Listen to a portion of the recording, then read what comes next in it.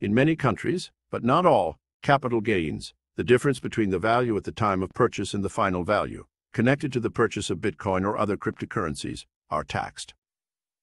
This is also because many countries require the payment of taxes on any income earned by their taxpayers anywhere in the world, regardless of how it was earned.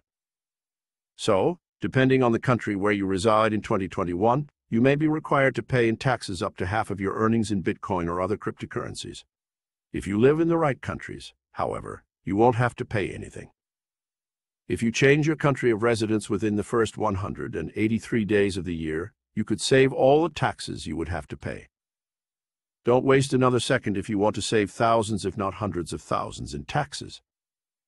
This is true for most countries except those that ask for tax payments on the basis of citizenship and not on the basis of residence. In this case, the solutions are different.